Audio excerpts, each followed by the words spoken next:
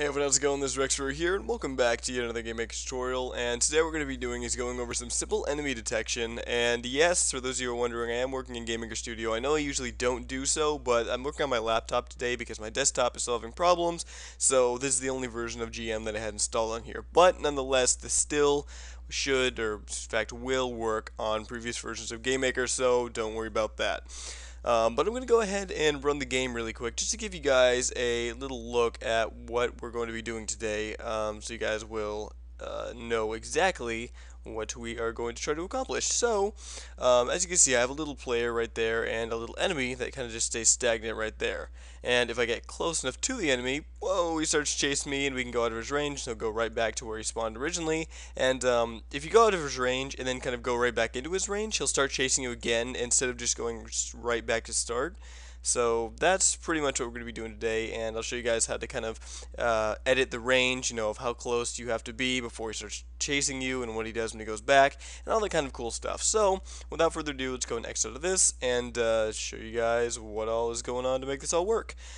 So, as you can see, I have two sprites right here, none of which are really too important. I mean, you just need two basic sprites, a player sprite and enemy sprite, so nothing special going on there, just basically two graphics to signal or signify that there actually is something there. And the ground here is, again, not really special, just there for detail. You don't need it. And we have two objects here of the previously mentioned sprites, both a player object and an enemy object. Excuse me, get that out of my throat. And so basically what we have going on here is in the player object, I have just a very, very simple movement. If you already have movement, then this is not needed. I just put basically the simplest movement that I could think of, which is, left keyboard is makes you go left at a speed of 3. Same for right, obviously it just goes right though, and no key is, well, you go nothing. Everything is basically done in the obj enemy object. This is kind of where all the magic happens here.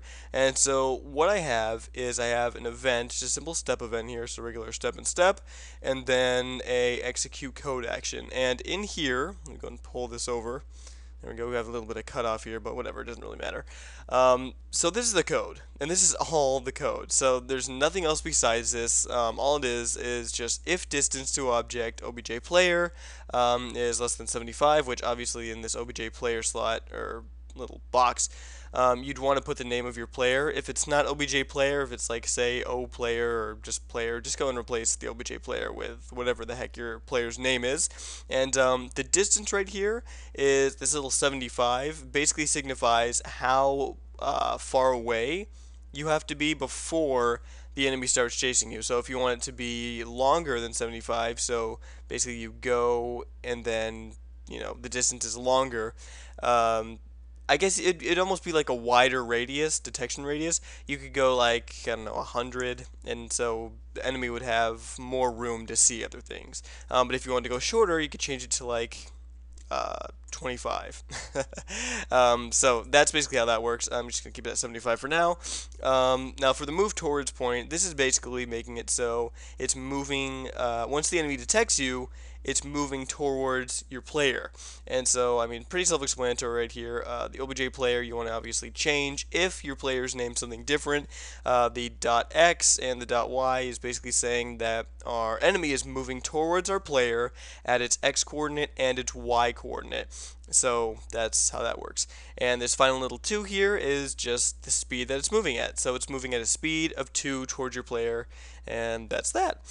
Now, what we have below here, this little else, basically signifies that when it's not moving towards your player, well, I guess that's what this kind of does, this distance thing here.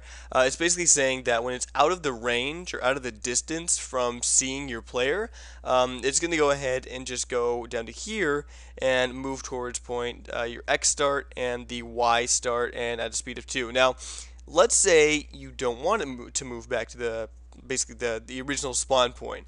What you would do is change up this X start and Y start to whatever you want. Like, let's say you just wanted it to stop moving, alright? So actually, if you want to do that, you could just take this out altogether, because this move towards is just making it so it moves towards a certain point. This little speed 0 makes sure that it stops, and so Yeah.